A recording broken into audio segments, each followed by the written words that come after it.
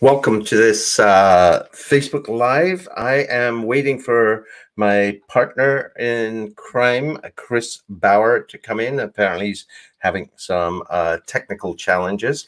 I'm Ravi Tangri. Hi, thank you for joining me. While we're waiting for Chris up front, I want to mention one thing here. This resource that we're going to be sharing with you is about how do you step out of the stress to find serenity. I just want to qualify something here. Where I am here in Nova Scotia, we had quite a tragic incident on the weekend. There was a shooting where 23 people were killed. I just want to clarify one thing. If you are suffering from grief, if you're related to any of the people who were killed, if you are really dealing heavily with that, that's not what this is about. Chris and I have been working on this for some time. This was what we had planned for the launch date for this program. This program is for what I hope are the majority of people who are, not necessarily dealing with depression, not necessarily dealing with a great deal of grief and trauma, but just feeling the anxiety out there after weeks of being in lockdown. It's hard to find serenity. And I'm just sending a note to Chris.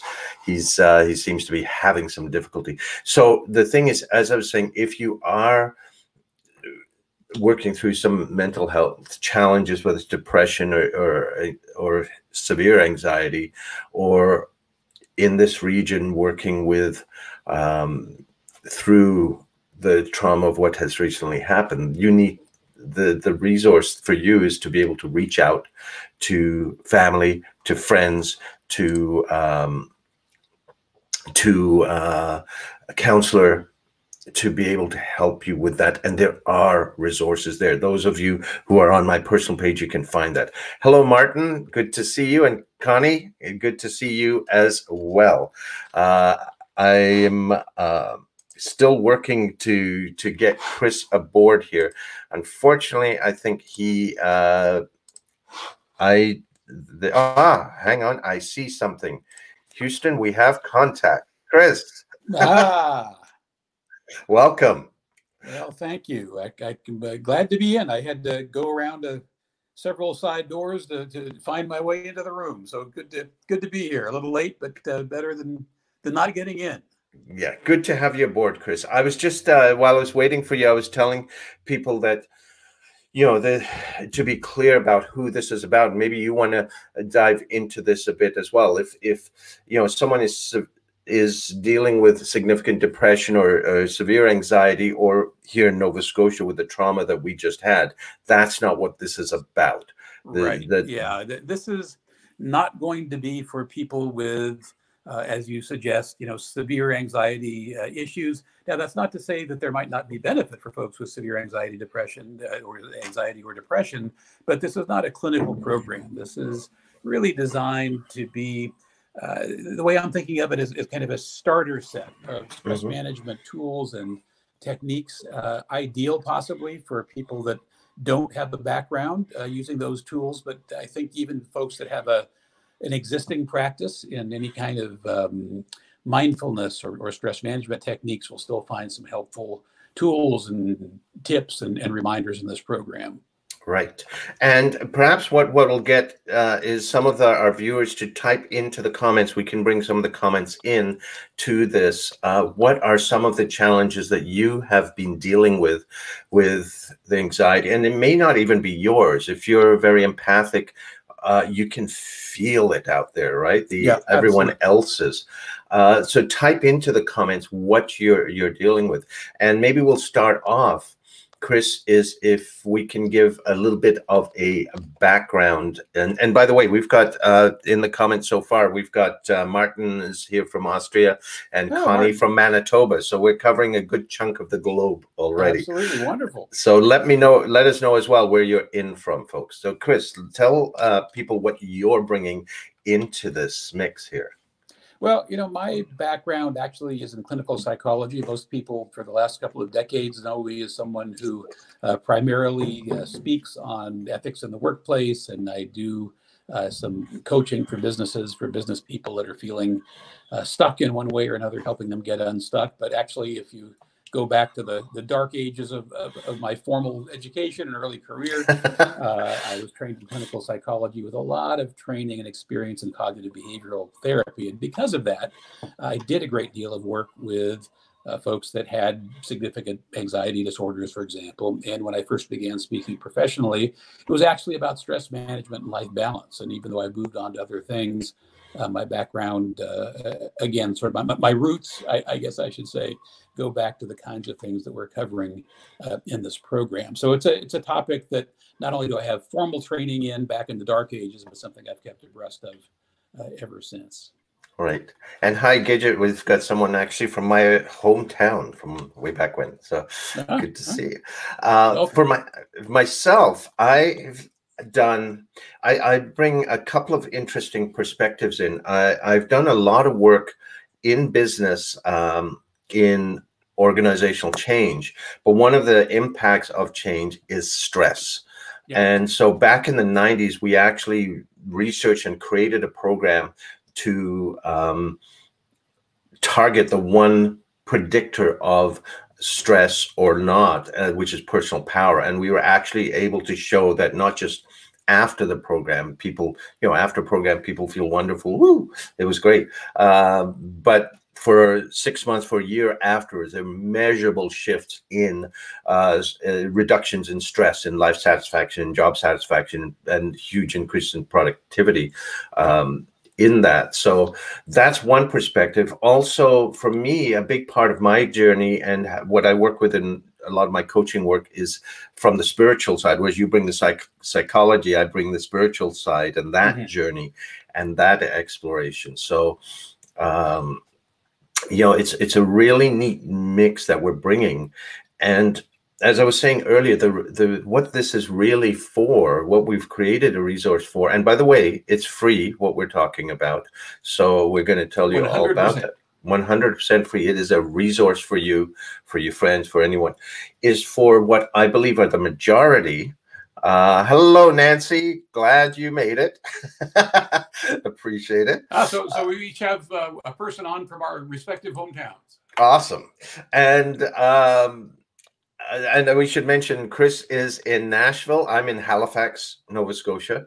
And this, I believe, is for the vast majority of people who, we've been in lockdown. It's in a lot of the world, the restrictions are, basically you stay at home except for walks in the neighborhood and, essential shopping once a week or so. And unless you're in Georgia, where apparently getting a tattoo is an essential service. Yes, we'll not go there. Good Lord. You totally threw. But for the majority of us, it's, we may be doing this, might have found ways through, but there's a lot of, it's uncertainty that can be a lot of pressure. It's the not knowing when things are going to change, when things are going to be back to any sense of normal, because even when the lockdown's done, we will still have to socially distance because the virus will still be there. And hi, Margaret.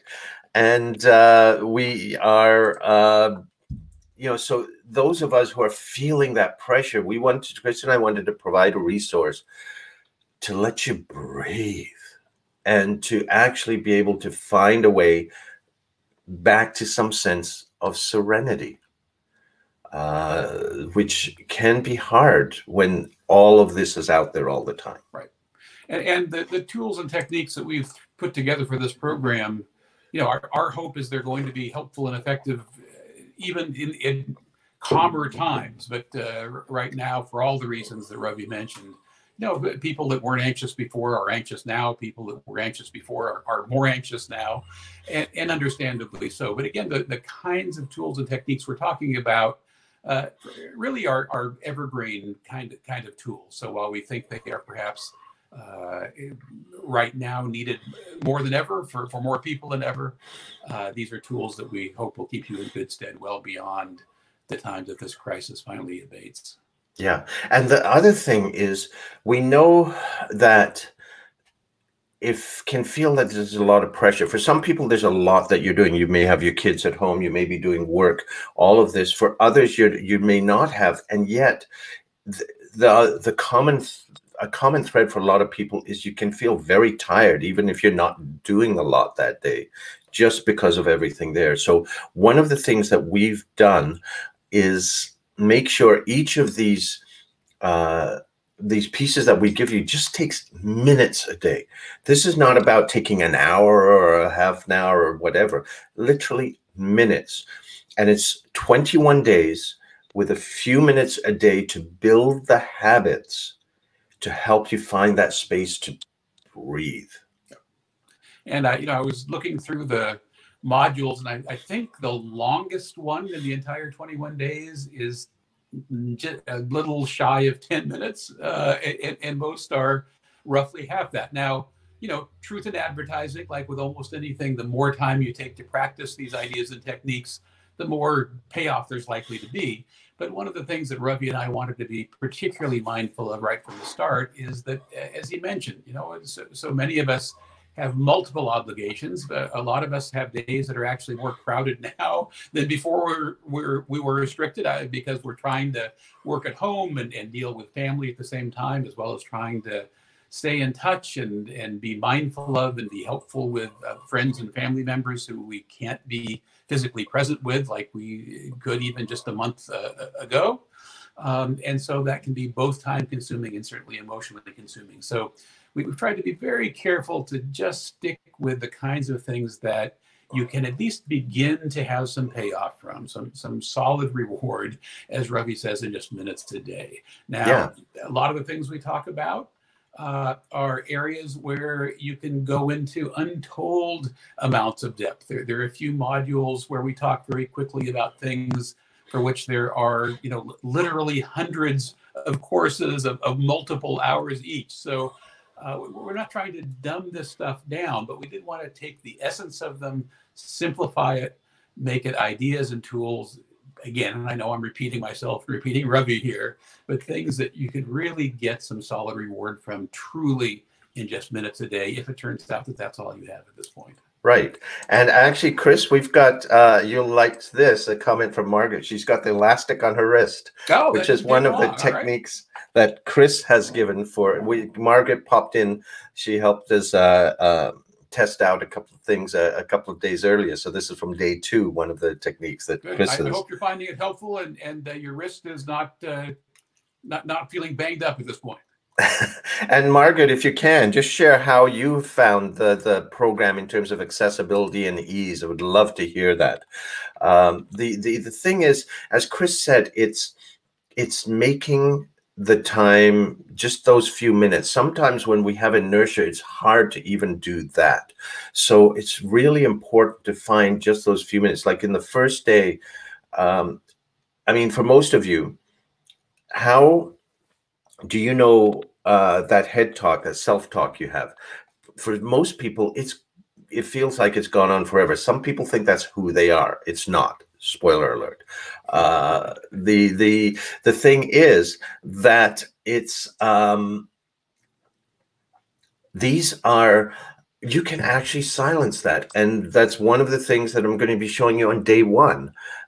All it takes is a second, and then you need to practice that. Just set an alarm to practice that. Takes seconds, and spend a minute or 2 in that beautiful space, 3-4 times a day to build the habit. A little bit of a left turn here and talk about something that I think is possibly important for anyone going into this program at this particular time where we are in the world. One of the things that we read online and hear over and over and over again is about the importance of having your thoughts, having your feelings, going with your feelings. And on one hand, absolutely, that is correct now more than ever.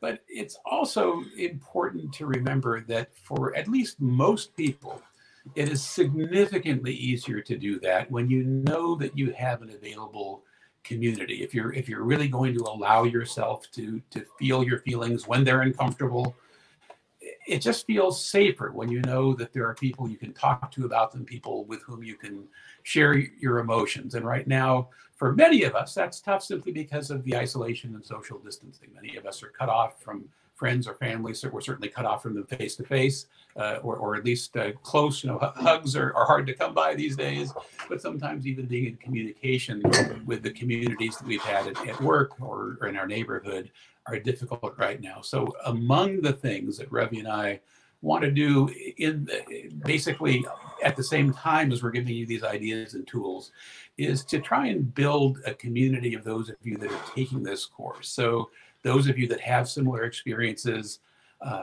both outside this course, but especially within this course, are going to be able to share those with each other, help each other out, be there for support, which would be helpful even if you don't buy into this idea of the importance of feeling your feelings. But I know Ravi and I are both advocates of that. It's going to be that much easier if you let yourself become a part of this community, I believe. And again, some of you have access to plenty of community outside this program. That's great. It's wonderful. That's beneficial for you. It's beneficial for the folks with whom you're connected. But we also hope that you will become involved in the community of folks that are involved in this course as well. Right. And I've put up the website that you go to sign up. Again, it's free. And I'm just going to add Margaret, she's on day 2, saying, I love the videos and tools. They're simple and doable. She's wonderful. Committing herself to the 21 days going forward. Thank you. I need this in my life. Wonderful. That is. And maybe we can just show people a little bit of what they will be getting. I'll just share the screen and just to sort of take you through a little bit. So this is the home, the starting. There's a few sections in the introduction, just letting you know what's coming up and a little bit about us. And then each day, these will appear day by day because we don't want to overload you. I know we're used to binge watching Netflix, but invest a few minutes here. Each of these are tiny, but just focus on that one thing. You want to build that habit, and some of them you can practice over a few days. So, for example, you can practice for a lifetime. Absolutely. So, for example, day 2, which Margaret was speaking about, there's a video at the top, there's a little description, and then there are each of the exercises. There's are also, as well as being in the video, you've got a PDF that you can download for yourself. If we go to, for example, on day 5, we'll get an introduction to meditation.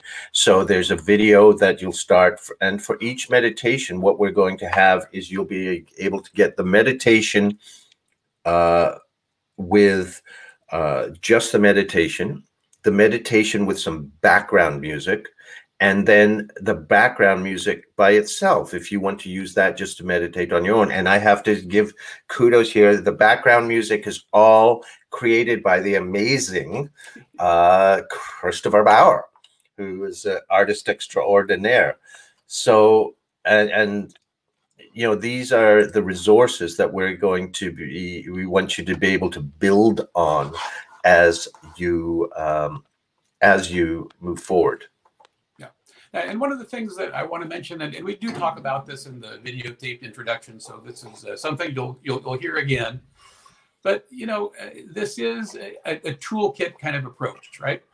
And like any toolkit, there are going to be things that are useful for some people, not so useful for others. There are going to be things that work wonderfully for you. There are going to be things you try, and after a couple of days or a couple of weeks, you're going to shrug your shoulders and roll your eyes and say, good Lord, why have I been spending time on this? This does nothing for me at all. But we hope you're going to try everything in here. Give it an honest shot, because there may be things that sound like they're not really your style. They're not maybe something you feel you'd be good at. It's something maybe you tried in the past and didn't find a lot of success with. We want you to use at least this 21 days to try out these tools, give them a solid effort, and really see what happens. And if you try them, you give it a solid try, and one of these things just isn't for you, that's fine. Cut bait and move on. But we're going to assume that not everything in this program is going to be effective for everyone. Yes. But we do think from our experience, and in most cases from solid empirical research that others have done, that at least most of these techniques will be helpful for most people. So we're hoping you'll give them all a solid shot and practice them cumulatively. You know, some of them, as Ravi said, you'll want to practice for a day or two or three or four. But some of these, because they're so easy, because they're so quick to do, you're going to be able to build up a practice sort of in a cumulative way. So on day one, you may do, you know, the day one exercises. On day two, you may do day one and day two. It's going to depend on the amount of time you have, on the kinds of exercises that feel like they immediately have some payoff for you. But again, just remember, if you don't have any immediate payoff from any one of these exercises, we do hope you'll give it a try over time, because some of these things really do take practice. You know, I mentioned earlier, there's some modules where we touch, you know, fairly lightly on things that are very, very deep subjects. Meditation comes to mind. Mindfulness comes to mind. You know, these are things that people quite literally have lifetime practices doing. So if it feels like it's a little difficult getting off on the right foot, or you kind of get it and you kind of don't, or you feel like you get it, but you don't see the immediate reward, two things I want you to do. One is I want you to really stick with it, give it a fair shot, because some of these things just take some time to be effective.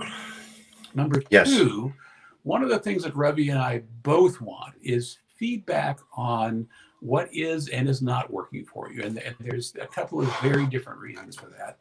The first one is if we can give you some correction, if we can give you some feedback, if we can give you some additional ideas while the course is going on, we want to do that. We don't want you drumming your fingers and waiting till day 22 or day 35, or not asking at all. We want you to be in touch with us at any point during the course to let us know if there's something that you're struggling with, and we can help you in some way try and have an easier time with, or have a more effective experience with. The second reason is Ravi and I are both very open to developing other kinds of programs tailored towards the needs of folks that are taking this 21-day course. So as we hear the particular things you need, if there's enough of a call for it, I can't promise we can develop a new program for one person or two people, but if there are things that we hear consistently, you know, we are already thinking about things we might be able to do as a follow-up to this, so that we can get more resources out there for all of you. There may be more advanced, deeper programs, but as Chris said, while this just starts on some subjects, we're giving you enough things that not everything will work for everybody, but pretty much everybody will find something that works for them. Yep, and you will, in these 21 days, find enough, I believe, if you do the practice that's just minutes, to be able to start to shift the serenity in your life. And what Chris was mentioning in terms of wanting feedback, I'll just share with you here. For example, this is in module 1, where we just invite you to introduce yourselves at the bottom of the training. Each module has a comments section where you can share what your thoughts are, what's working, the successes, the challenges, all of that. So both we can help you maybe, or step in, or some of the other participants, so that we've got that community moving forward. And I'm curious now, Margaret had said as well, I'd shown it a little earlier, the string exercise is amazing. Is that about moving the self-chatter, Margaret? And the other thing too, I wanted to mention, like, for example, for meditation, you may have tried meditation and said, this isn't for me, I can't sit. Like the perfect example, I think, of meditation when someone's starting is from the movie Eat, Pray, Love, when Julia Roberts is in India and she's told to go sit and meditate for an hour. So she goes and sits. and it's got her internal dialogue. She's going blah blah blah blah blah blah blah blah blah blah blah blah, right? And then after she's going, oh, it must be an hour now, and she looks over, and it's not even been a minute. And that's what happens for most people. But what we're going to show you the very first day, we're going to show you literally how you can turn off that head chatter, and at a whim. So imagine that, going into meditation and being able to silence it immediately, going into your yoga class, or online yoga class these days, going for a walk, and just without that internal blah going at you. So there's also, we're bringing some very unique approaches here that leverage these resources, these tools, so that you can be a lot more effective. Thank you. And Martin's saying, great program. Congratulations. Thanks. And so, yeah. And this is from someone who knows a lot of programs well. So that's a high compliment. It's most appreciated. Martin is my Buddhist mentor.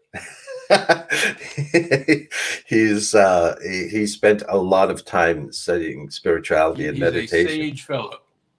Oh, there we go. It's a sage topic. Yes.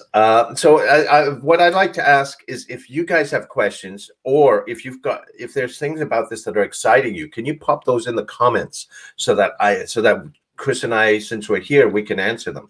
And also, if you're happening to watch this later when it's not live, you can drop them in as well. Just put them in the comments, and we can bring that into the conversation. Any thoughts you have? So again, I have a question for you, Ravi. Which is for those of us like me that are techno nincompoops. If someone wanted to watch this video later, has a friend who might be interested in getting more information before they start the course, where will they be able to find the recording of this session? Well, it is actually being live streamed right now to my personal Facebook page and to my Ravi Tangri Soulgineer Facebook page, page. And Chris has shared it onto his personal page. Plus, we're going to download it, and we're going to upload it into our LinkedIn as a post in our LinkedIn profiles. So what we're going to I'm so glad you say we, because of course I have no idea how to do that, but I'm going to trust you. Well, I'll download it and I'll send you the stuff. Relax. And now what you can do with any of these is the share button. You can share it to your friend in Facebook Messenger, for example. And we've got a couple people. Lindsay's already registered. Looking forward to checking it out. Thank you so much. Ooh, Sophia has an amazing question from Winnipeg. What causes anxiety? Let's start with you, Chris. Well, anxiety has a lot of causes. And one of the things that we know is that there are some people who are more anxiety prone than others. There does seem to be, for some people, some genetic factor that just makes your trigger, a little faster, or in some cases, a lot faster. For some people, anxiety really can be learned. We know a lot about that as well. And we also know that there are, very broadly speaking, two different but interrelated components. And I don't want to get too academic about this, but there's really two sides. One has to do with the physical anxiety response. The things that in the extreme, we get rapid heart rate. Sometimes we get sweats. We sometimes get, in extreme cases, chest discomfort, mild anxiety. We get tension in our shoulders and our neck. We get headaches, all that kind of stuff. And that's the physical side of anxiety.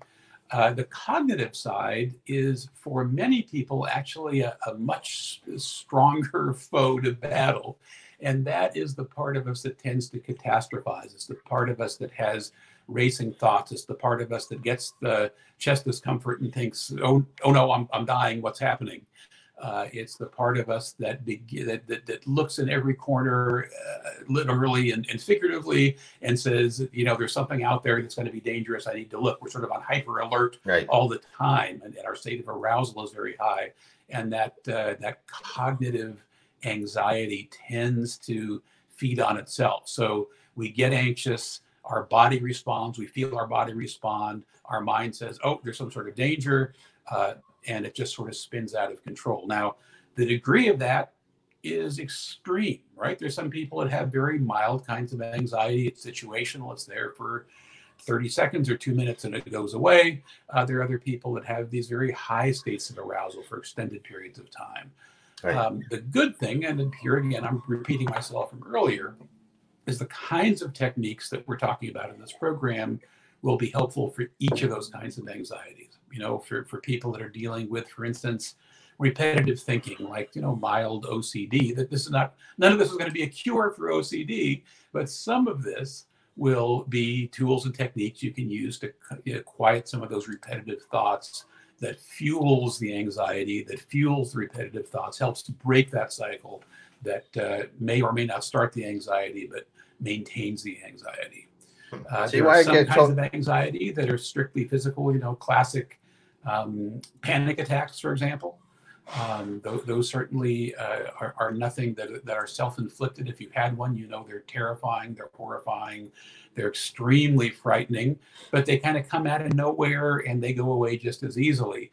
Here again, the kinds of techniques we're talking about, they're not going to be a cure for them, but if you have panic attacks, some of the techniques we're talking about are very likely to reduce the severity of them. So that was a fairly long-winded answer to a straightforward question. That's why I asked the psychologist. I got to what you were looking for.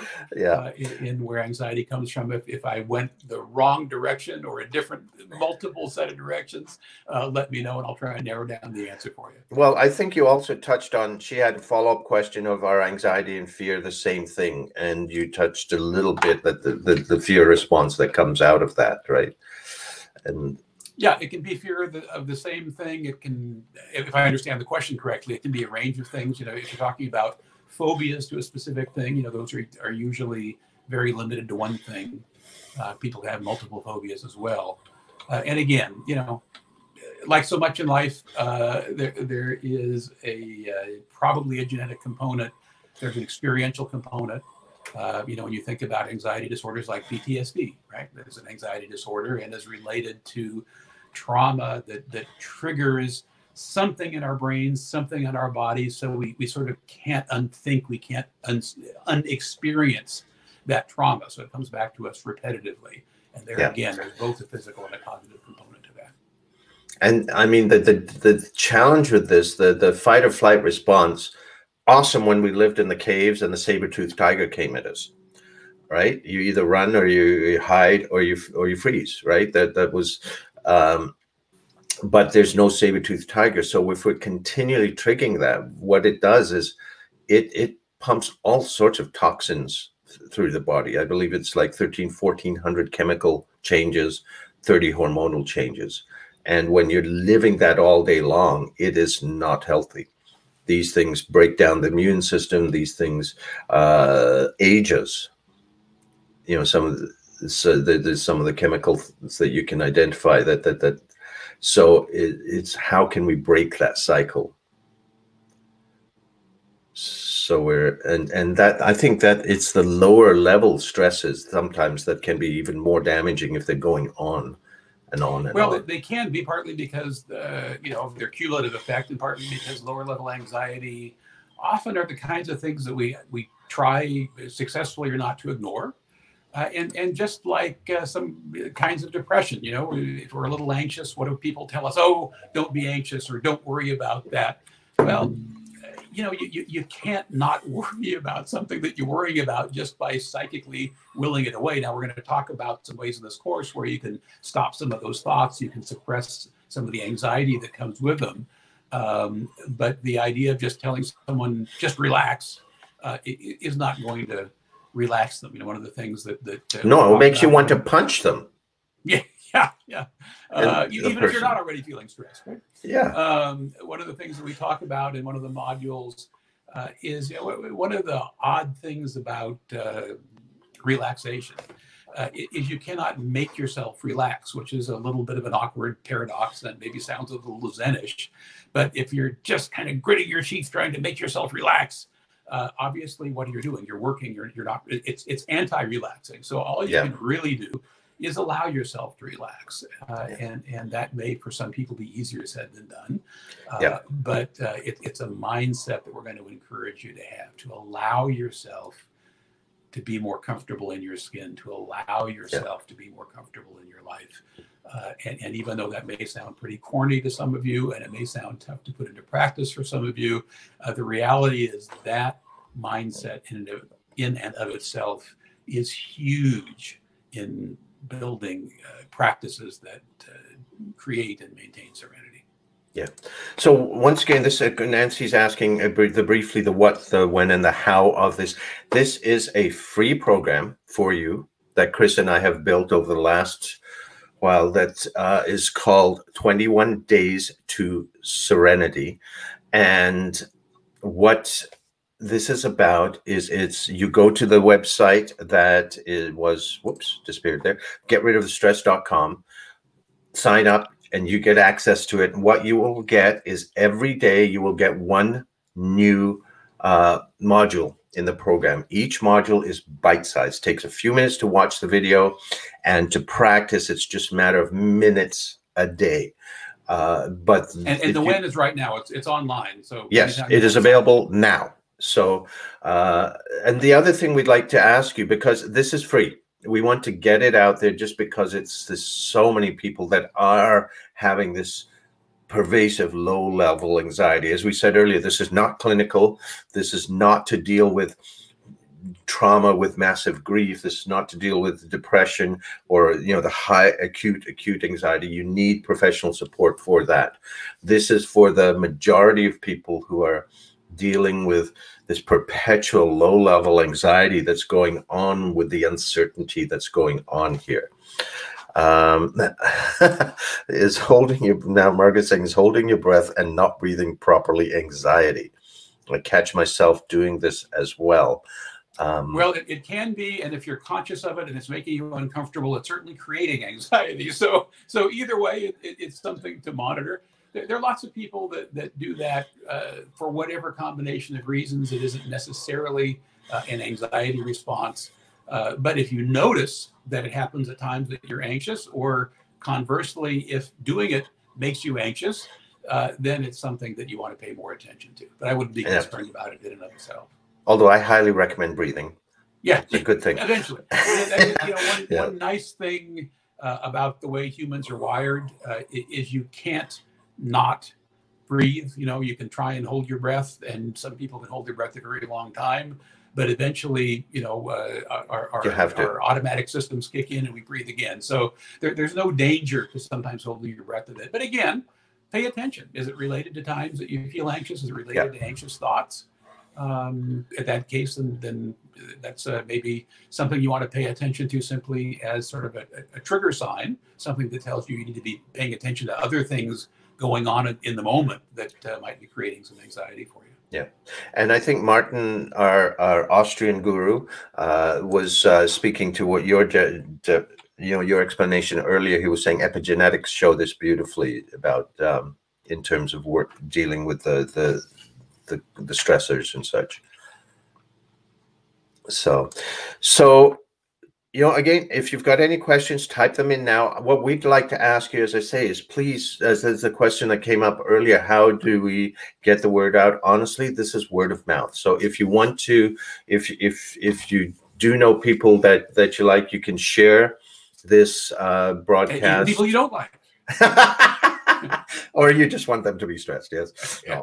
No. You can share it or on your page or in Messenger. We'd appreciate that, because it's out there as a resource. Please help us get it out so people can access it, and we'd appreciate that. And please keep letting us know as we said, in the program itself. There are comment sections where we can carry on conversations on each module. You can share your successes, your challenges, all of your questions, all of that there. Absolutely. And and these are modules that Ravi and I can tweak too. If there are things that turn out to not be clear, if there are things that you feel somehow send you in the wrong direction, I mean, anything like that, the more feedback you can give us, the more we can not only help you deal with whatever barriers you might be finding to putting these modules to use. But there may be things we need to rethink in terms of how we've worded them, additional information we need to put out to help other people taking the course have an easier time. So truly, any feedback, thumbs up, thumbs down, thumbs sideways, is helpful to us, number one, in helping you, but also to making this course better for others to take in the future. Yeah. So I think we're not seeing, oh, hang on. So Nancy's asking, does everyone who registered participate at the same time, or is it on your own schedule? It is going to be based on when you register. So there will be, today is the launch day, which we had planned for some time. In the next few days, there will be a number of people starting, but if you register today, you will get day one today. You'll get day two tomorrow. If someone registers tomorrow, they will get day one tomorrow. Yeah. But once you've done it, you'll be able to go back and look at comments that pop up in earlier modules as well. Yeah, you're not booted out at the end of 21 days. When you register, the modules and the supporting materials will be there online, where our plan is to keep this website up indefinitely. And so again, I hope so. It's on my 21 website. Days and you're done. Number one, you can go back. Number two, we really do hope that there will be a community built around this program, and that will be open to anyone who's taken the program, and that again should be ongoing as well. Hope that answers the question for you. It does, it seems, and Sophia says, sounds wonderful. Thank you. Thank you, Sophia, for tuning in. So thank you all for tuning in. We hope to see you in the 21 Days to Serenity program. Please feel free to share. We do want to get this out there. We have built it, so let people use it. And please do be part of the community and share with us there. And if you can share this and pass it forward, we'd appreciate that. It will help us get the word out and build the community, right? Which is helpful to all of us. Yep. Thank you all, and thank you, Chris. This has been a wonderful creative journey, and we'll see you in the course. Bye.